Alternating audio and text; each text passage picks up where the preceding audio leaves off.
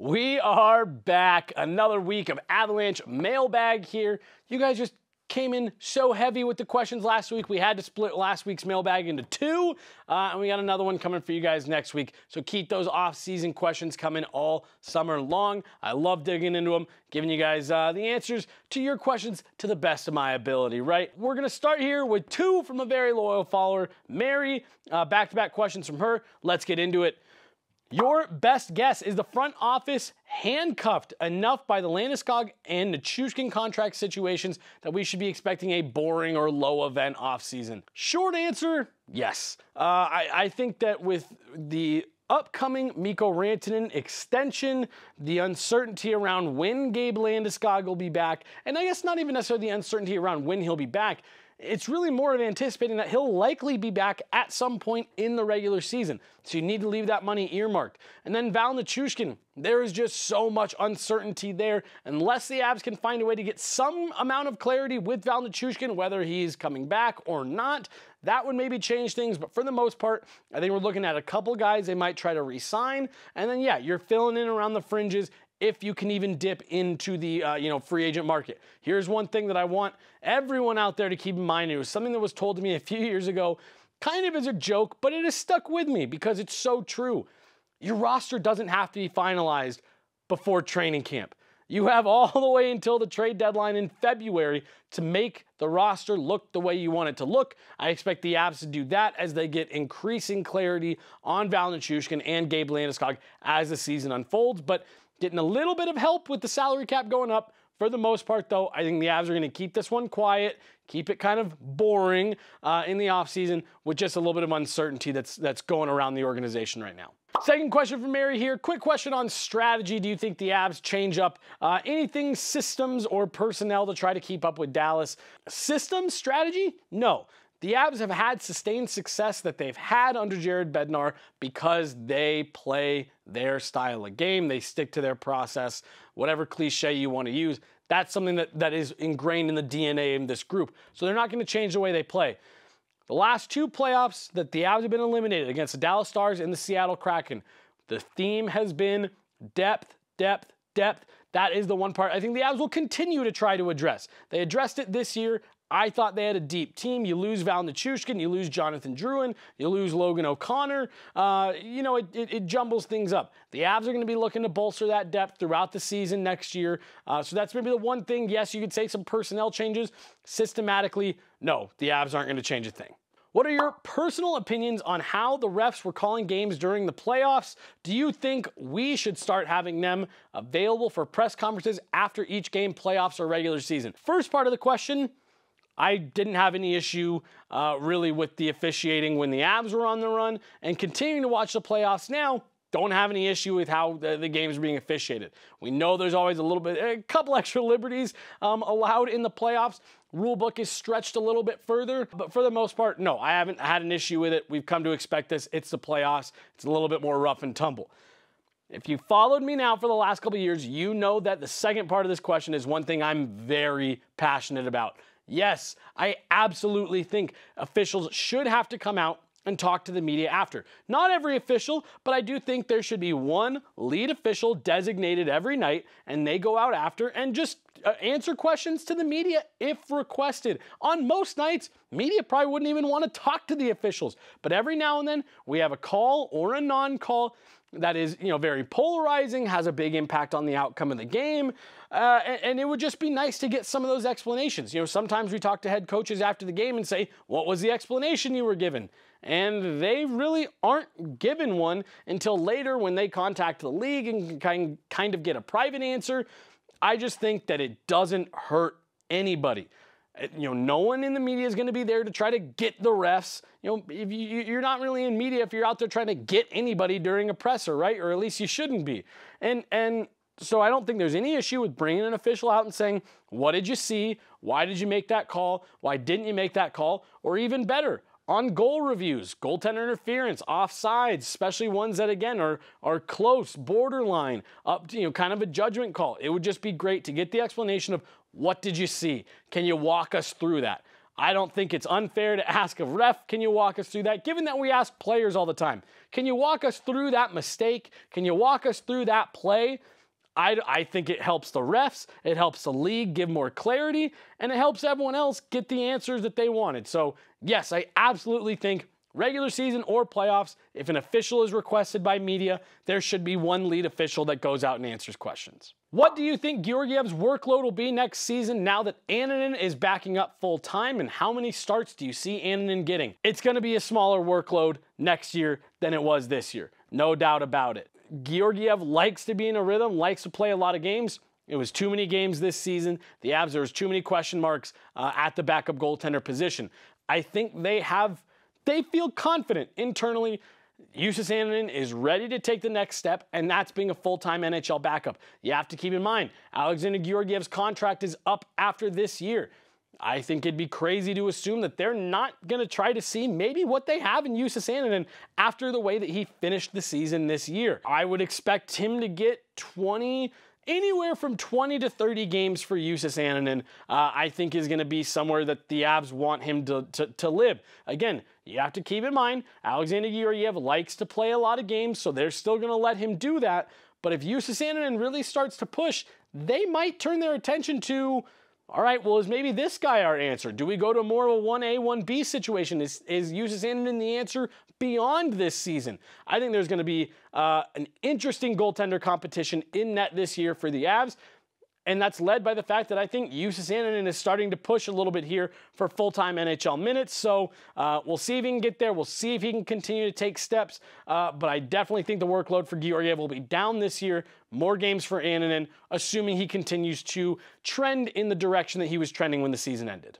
I could see the Avs bringing back one of Duhaime or Trenin. Which do you think is most likely? Look, I want to say Yakov Trenin. I saw a salary projection for him a couple days ago that I thought was way too high, and if that's what the salary projection is, right around $3.5 million, the Avs won't be able to bring him back. I think Yakov Trenin fit really well with what this group likes to do. He's a Jared Bednar type guy, and that's someone who I think could be a set and forget 4C. You could run McKinnon, Middlestat, Colton, and Trenin down the middle, and I think you're feeling great about that. Duhaime, I liked him, but he's really more of a 13th forward for a group like this, really pushing for a Stanley Cup. If they brought him back, I would have no issues with that, but I do think that it would be Yakov Trenin that the Avs would try to bring back. We'll see if the money works, though. Bednar is careful how/when he calls out players of the team and almost never loses composure. Does that hold in practice, the locker room, etc.? Does his public persona completely match his private? Look, obviously I don't get to hang out with Jared Bednar all the time. I've gotten to know Jared a little bit over the last couple years, had some great conversations with him, away from the podium. One, he's a great guy. His persona, I think, does kind of match. Now, I think he's a much more passionate guy than maybe what he leads on the bench. And we've had players tell us before, Nazem Kadri and Cale Makar a couple years ago at the All-Star game, that, oh no, when he needs to get after us, he has no problem raising his voice. He's a much more passionate guy than what you would believe just by watching him, on the bench. But he does truly believe that kind of calm composure is what it takes to be successful in the NHL. You can't ride the emotions. You can't ride the ups and downs. And when the players are starting to do it, he's got to be the calming influence to say, we're not going to take the roller coaster ride today. So I do think that there's a lot of people that think the calm persona, they maybe mistake that for not caring or not being engaged. When really it's strategic for him. I can't fly off the handle here because I'm the leader of this group, and if they see me go crazy, they're going to go crazy, and that doesn't help anybody. So the calm, cool, collected composure that you see from him behind the bench, while that is a defining trait of his coaching style, I would not say that matches completely who Jared Bednar is away from the ice. So a little bit of difference there. CMAC talked about cheap contract types of guys. Who in the system can you honestly see taking a roster spot next season at a low cap and can be effective for the Avs? There's two in particular that I would actually go as far to say I will be surprised if they aren't on the roster next year. And I do have expectations that they can both contribute based on stuff that we saw this year. One is the obvious Nikolai Kovalenko coming over from the KHL, kind of a long-anticipated arrival. I do believe he would have had a bigger role in the playoffs had it not been for the injury that he got on his last shift in the KHL. Came over, had to kind of just jump straight into the rehab, wasn't able to get in games before the playoffs. The Avs got him a couple playoff games, and he was good. He was passable. He was fine. Made one bad mistake that Jared Bednar said that he addressed with him right away. I expect Kovalenko to be a guy that is on the roster next year and a contributor to some extent. The other is Sam Malinski. Sam Malinski got several looks with the Avs this year and really kind of forced their hand to keep him in the lineup at times. I thought he was outstanding throughout the season, continued to get better, was able to get in a lot of games with the Eagles, got in some playoff games, and then he got to be around the Avs as a black ace through their first 2 rounds of the playoffs. So a lot of valuable experience for him. I look at a guy like Sean Walker, who's probably departing, likely won't be back next year. Sam Malinski seems like the perfect candidate to just slide into that spot right there, start his full-time NHL career. And again, I've said it multiple times this year. I do believe the emergence of Sam Malinski is why the Avs were comfortable moving on from Bowen Byram when they did. So those are the 2 guys that I think no question should be in the lineup next year. Maybe look at a guy like Jean-Luc Foudy too, depending on what kind of camp he has, starting to push for that. Riley Tufte, another option, and Oscar Olausson, will we see him take that step?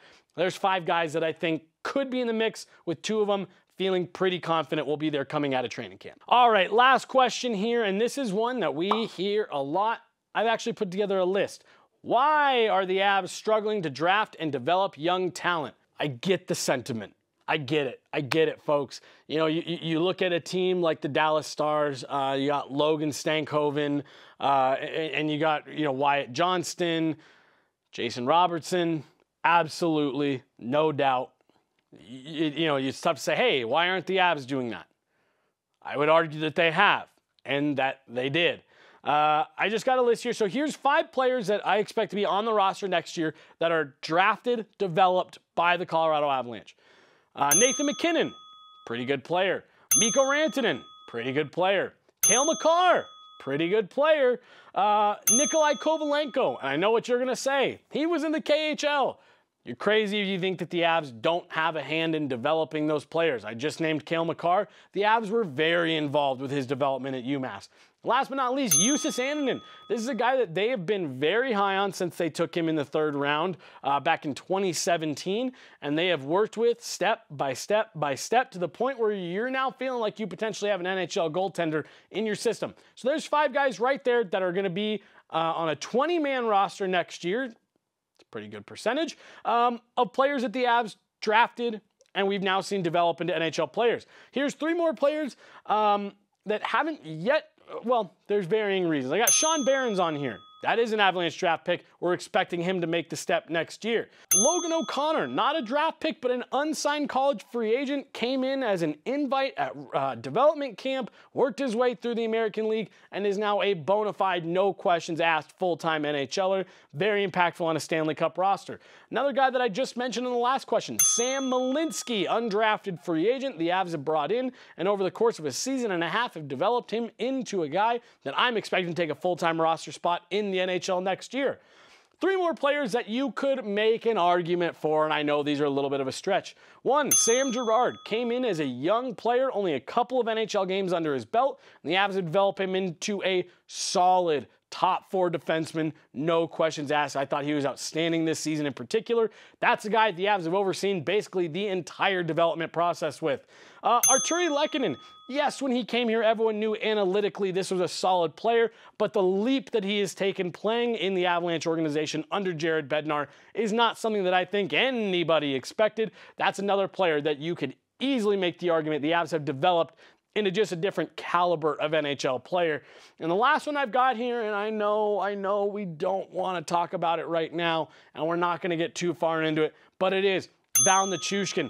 This was a guy who was cast off to the KHL, no goals in over 82 games, just over 90 games even, more than a full season, and the Avs had developed him back into one of the best wingers in the league. We're not going to go anything beyond that. We all know what's going on with Val Nichushkin. But there's 11 guys that I can point to on this current roster. That's more than half that I would say the Avs have either drafted and developed or had a significant hand in their development from the time they were young players into the players they are now. It's hard to draft, and it's even harder to draft when you get out of the first round. I don't have the numbers pulled up in front of me. Jay was too efficient this morning. We got recording too quickly. I didn't have time. The percentage of players that make it to become full-time NHLers beyond the first round is low. You have to work very hard to get those players churned out into the NHL. The Avs have done a good job, not to mention what they've been able to do with someone like Bowen Byram, drafted, developed, flipped for an asset. Alex Newhook, drafted, developed, flipped for an asset. There's examples of it all over the place. You just got to be willing to look for them. Yes, you would love for every single player that the Avs pick in the draft to develop and be turned into a full-time NHLer. That's just not the reality. I just ran through, like I said, 11 guys that I expect to be on the roster for next year. That's more than half your lineup that I would credit the Avs with their development. So not bad there. That's it, guys. That's all we got from the mailbag this week. Keep the questions coming. We'll put out another call for it at the beginning of next week. But you guys are great as always. Thanks so much. Keep the questions coming.